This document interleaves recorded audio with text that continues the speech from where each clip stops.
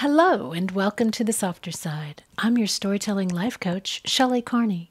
Today's topic is the wonders of Thanksgiving. Thank you for watching The Softer Side, storytelling therapy and life coaching.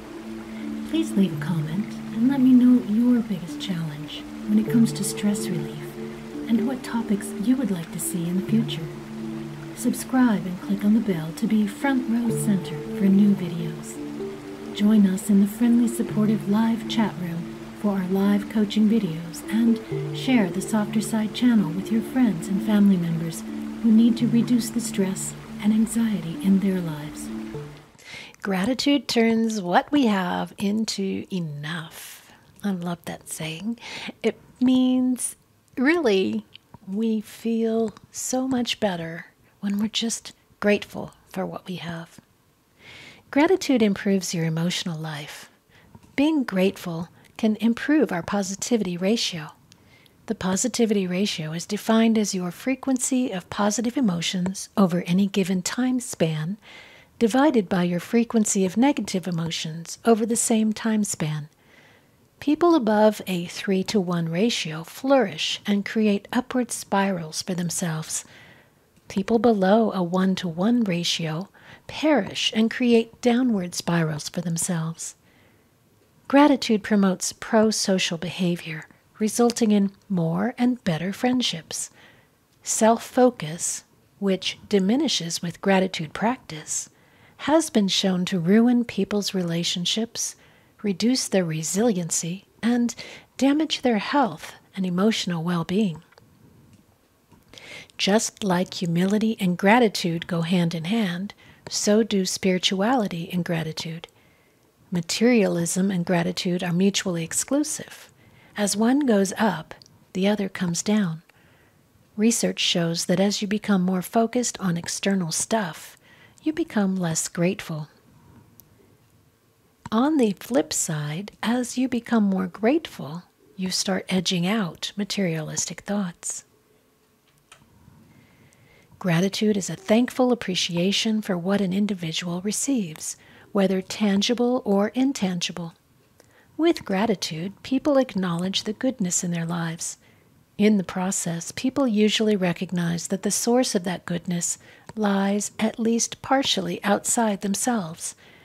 As a result, gratitude also helps people connect to something larger than themselves as individuals, whether to other people, nature, or a higher power. Gratitude is a way for people to appreciate what they have instead of always reaching for something new in the hopes it will make them happier, or thinking they can't feel satisfied until every physical and material need is met.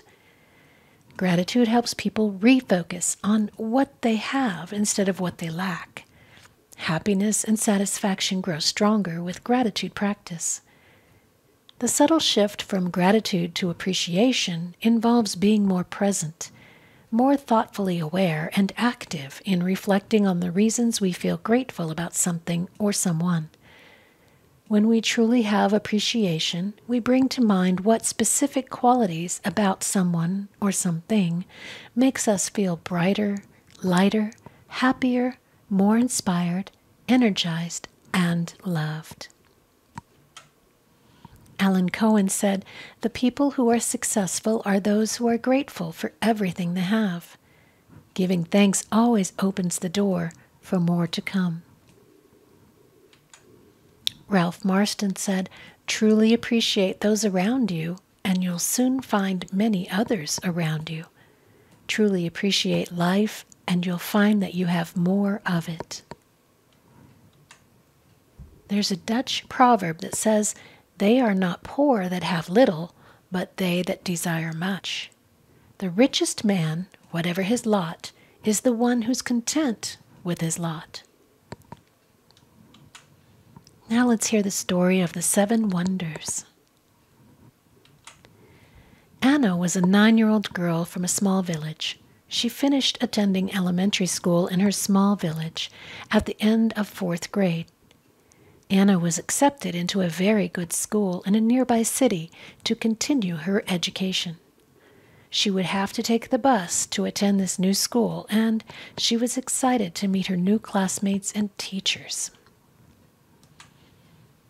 Because Anna's family had to arrange transportation to the city for her, she began school 2 weeks after everyone else had started classes. Anna arrived on her first day of school wearing her best flowered pink dress. By the standards of the other students, however, her dress appeared outdated, faded, and worn.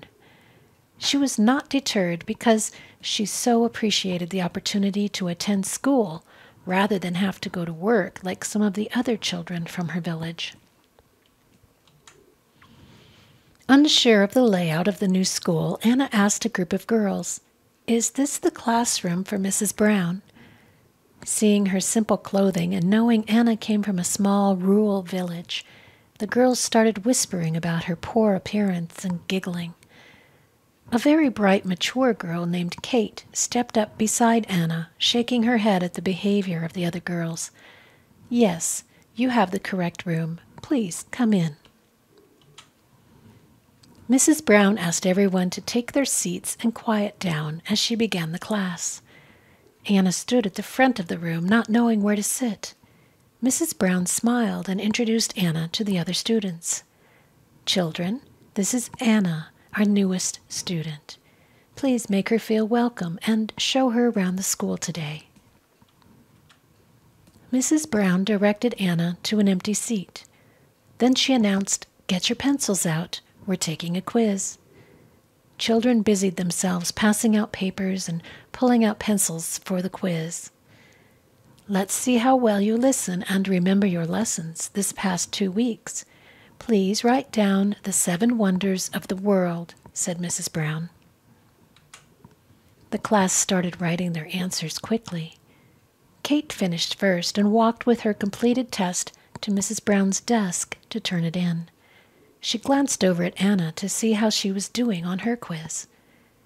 Anna struggled with the quiz, but thought very deeply about the answers as she slowly wrote them on her paper. When everyone except Anna had submitted their answers, Mrs. Brown approached Anna's desk and quietly spoke, "Don't worry, just write what you know. You'll get a passing grade just for trying since you missed these lessons." Anna's eyes twinkled with delight as she quietly replied, "I was thinking there are so many wonders. Which 7 should I write down?" Then she handed her answer paper to Mrs. Brown, who gave her a puzzled smile as she returned to her desk to look over the quizzes. Mrs. Brown began reading everyone's answers, and the majority had answered them correctly, such as the Great Wall of China, Colosseum, Stonehenge, Great Pyramid of Giza, Leaning Tower of Pisa, Taj Mahal, and the Hanging Gardens of Babylon. Mrs. Brown was satisfied that the students had listened well and had remembered what she had taught them. Finally, Mrs. Brown held up Anna's answer paper and started reading. The 7 wonders are: 1, to be able to see; 2, to be able to hear; 3, to be able to feel; 4, to laugh; 5, to think and understand; 6, to be kind; 7, to love. Mrs. Brown stood stunned, and the whole class was speechless. Today, a girl from a small village reminded them about the precious gifts we all take for granted, which are truly a wonder. So what do you think? In what ways do we value and use what we have with appreciation? How do we express our appreciation and gratitude? And how has an attitude of gratitude made a difference for you in your life? I know for me, when I feel grateful for things, when I remember to take the time to count my blessings and think of all the things in my life that make my life so happy and fulfilled, it is a wonderful reminder of how much I have, and it puts me into an attitude of abundance rather than an attitude of scarcity or lack. And when that happens, it makes me feel motivated, makes me feel happy and ready to go out into the world and do good. I hope that it does the same for you as well. Thank you so much for watching today. If you would like a copy of this story and the slides from today's episode, you can go to esofterside.com for your own copy, and that information is in the description box below as well. And I hope that you all have a wonderful holiday season and a beautiful Thanksgiving, and remember to be thankful every day as well. And for the softer side, I'm your storytelling life coach, Shelley Carney.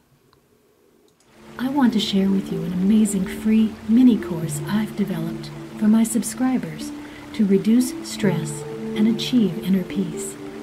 This mini course provides tips, exercises, and guided meditations to further enhance relaxation and bring calm to a frazzled life.